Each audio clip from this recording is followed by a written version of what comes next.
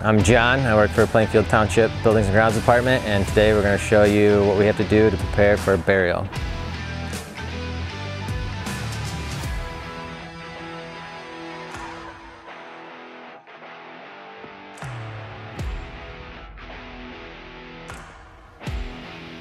So first things first, we'll get a work order from Jim over at Town Hall in the Clerk's Department. They handle all the burials for Plainfield cemeteries. It'll tell us who's being buried. They'll give us a section, A or 1 through 9, a block, which will be 1 through 300, and then a grave, so 1 through 5.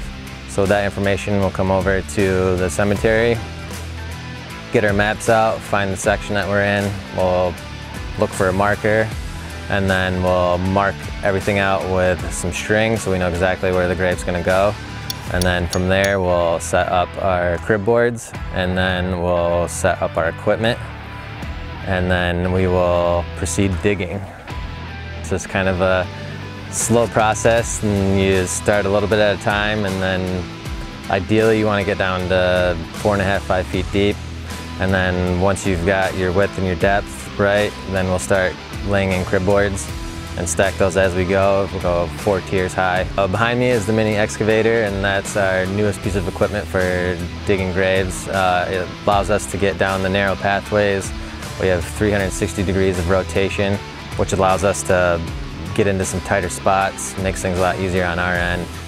So once we've dug the grave, Wilbert Vault typically will come out. They'll place a vault within the hole. Then the funeral home will arrive. They'll have their procession and then their service or ceremony. Once they're done with that and that's completed, the vault company will come over. They have a lowering device that sits over the grave. They'll lower the casket into the vault.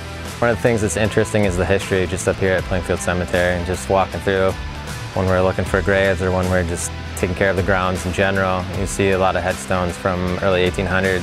If you want to learn more about burials at Plainfield Township, even some of the history, you'll want to contact the Plainfield Township Clerk's Department, and Jim and Tina will help you out with anything you need.